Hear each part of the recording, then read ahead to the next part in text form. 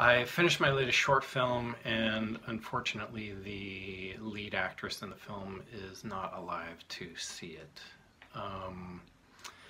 So I'm going to try to get through this post without crying. I cannot promise that. So the film is called JELQING for GAINS.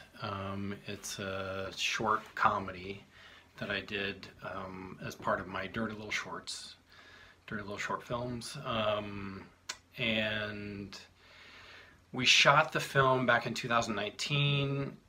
I believe was in October 2019, and Jessica Amal-Rice, who is the star of the film and who also helped me produce it, at that time she was fine.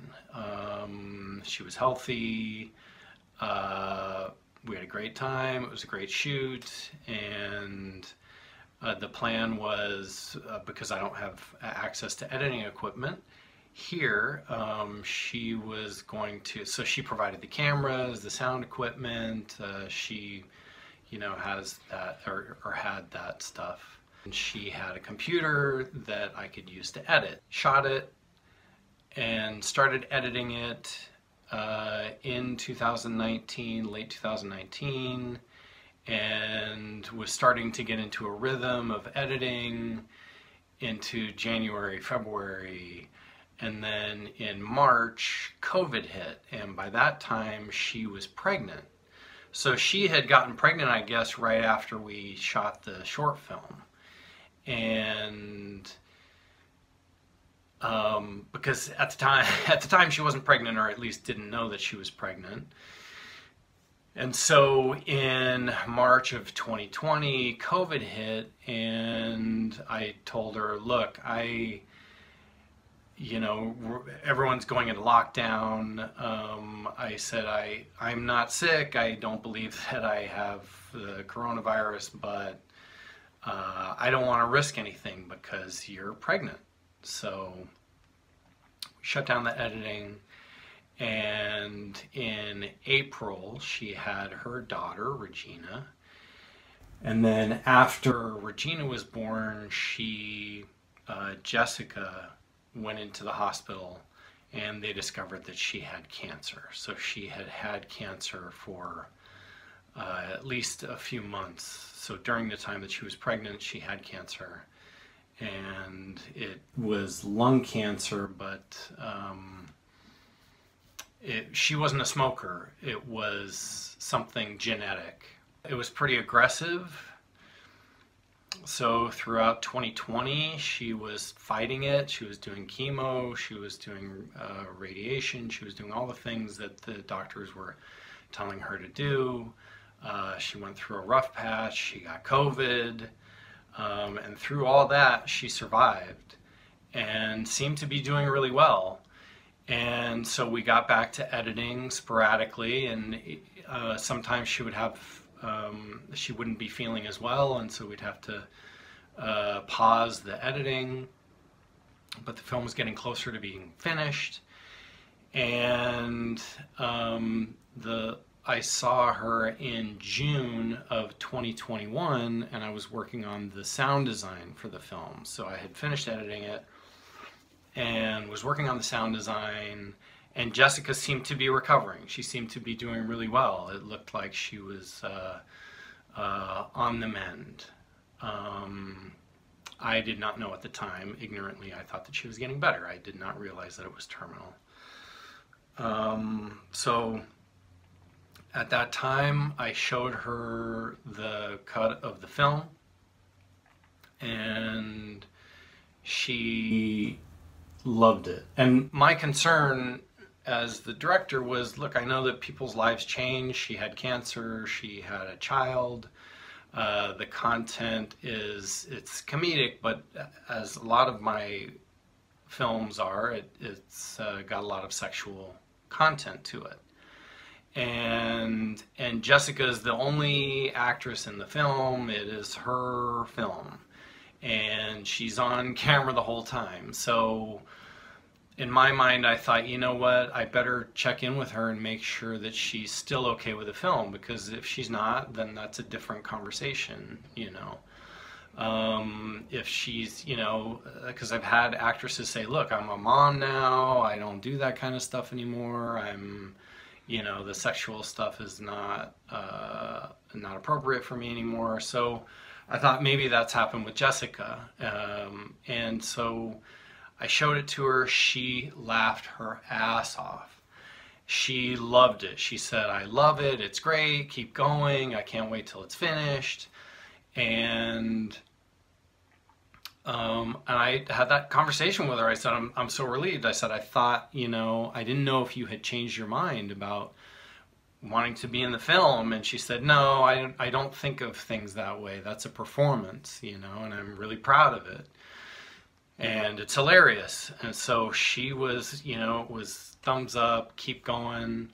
So we were making plans for me to keep working on it, and then I didn't hear from her for a while. And Jessica is somebody who posted almost every day on Instagram, and so during the times when she would stop posting, I would check in because I thought, you know, something's not right. And most of the time, sure enough, she was back in the hospital, or something was wrong. And so my voice is cracking. So didn't hear anything. She hadn't been posting on social media, and of course I was getting worried.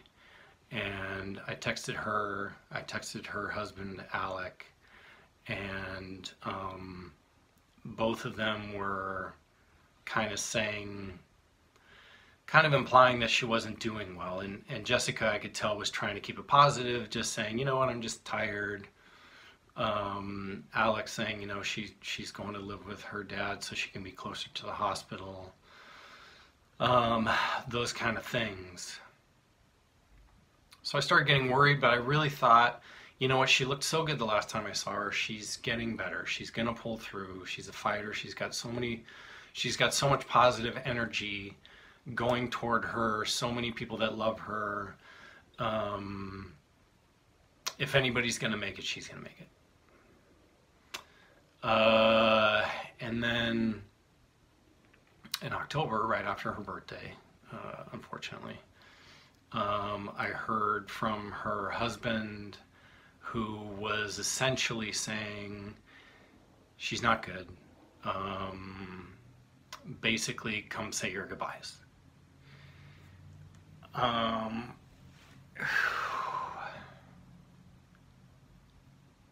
So yeah, at that point I went and visited her in the hospital, and it really wasn't her anymore.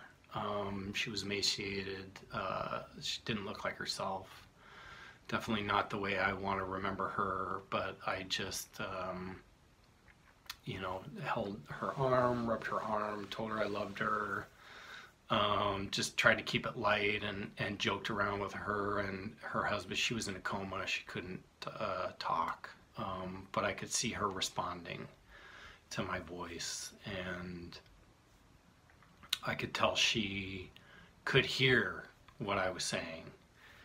And I basically, yeah, said my goodbyes. And then the next day she passed away. So it's been hard getting back to the film. I was debating on whether or not to finish it, and then when I went to her celebration of life, I saw her best friend there, who had also watched the film at the same time that I showed it to Jessica, and she asked me, the first thing she said was, "Did you finish the film yet?" And I said, you know, I'm debating on whether or not to finish it, because it's so, you know, it's sexual, it's comedy, it's all these things. It's not, you know, it's not necessarily a tribute to her, you know, it was just a film that we decided to do before she got sick. It was an idea that I had had for a while, and she was down to do it and really went for it. And so I, you know, was really debating on whether or not to finish it, and her best friend said, "You have to finish it." She said, "It's so funny, and Jessica would want you to finish it." And I do believe that. I mean, there's definitely a part of me that it's, you know, it was hard to work on it. At times it was really wonderful to work on it because it is funny and it is fun to watch, and it is, you know, her at her best. And she was a funny person. She was a light, you know, she was just a beacon of light. And I know it sounds cheesy to say that, but that's who she was, and that comes across, in my opinion, in her performance and in who she was. And she wanted to make people laugh. She was making videos while she was sick, you know, not very often, but she was still making videos trying to make people laugh. So I do believe that she wanted the film to be finished. I am extremely proud of the film. I am, of course, sad that she will never be able to see it in its finished phase, and I guess that really depends on, you know, what you believe in spiritually, whether she's seeing it or not. There is a part of me that believes that she is able to see it on some level, but yeah, not in this realm. So I don't know that I was planning on telling that whole story, but that's the whole story. Now the film is finished. My hope was to get it finished in time to premiere it at the Florida Film Festival. Unfortunately, that I missed the deadline there. I contacted them yesterday, the head of programming there, and he said, yeah, it's too late. We've already made our schedule, which I understand. But that is one of my favorite festivals to show films, and I guess I have more films.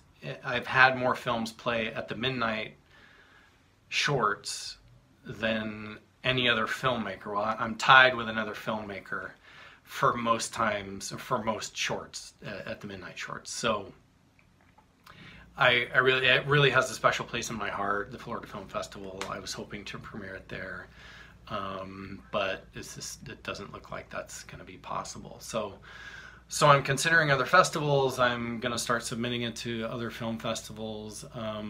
In the meantime, well, after I find out where the premiere is going to be and when, I'll then start making plans to release the film first on my Patreon page for my patrons,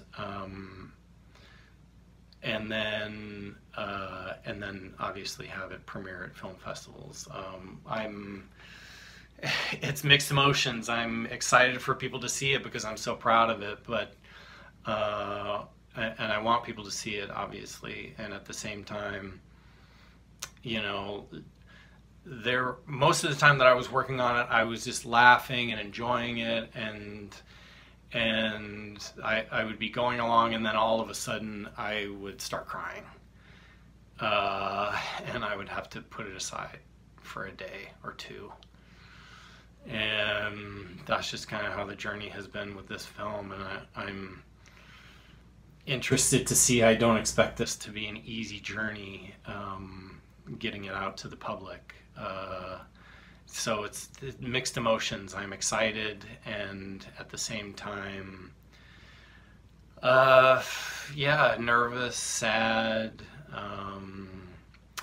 apprehensive, you know, just a whole blender full of different emotions. So I'm just gonna go on this ride and try my best to honor Jessica's memory and to honor the film itself.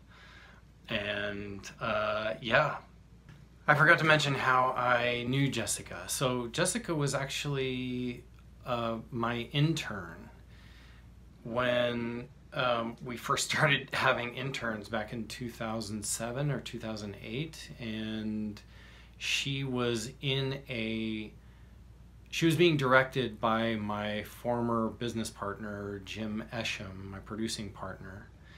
And he said, you know, there's this woman that I am directing in a show, and she's really great, and she said she wants to be an intern for us. And we both just kind of laughed about it, and then I guess she brought it up again. She said she really wanted to be an intern for us. So she, at the time, was going to film school and really just liked the stuff that we were doing and had great energy, obviously, and liked us. We all got along, and so she basically started our internship program. So she was our first intern, and then she had other friends that wanted to intern for us, and at one point we had 5 interns, and that was all thanks to Jessica.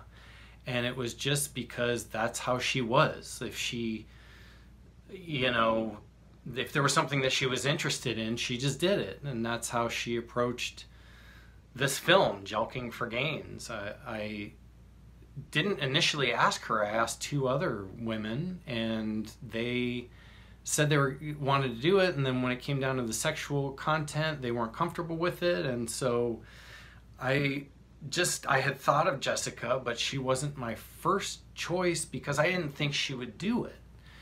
And even though she knows the kind of films that I make, but I asked her, and she said, yeah, I'm so excited that you asked me, and I'd be honored to do it. And I was really kind of shocked. I said, you know, Jessica, I didn't think you'd do it. And she goes, no, she said, I made a commitment, and it's gonna get me again.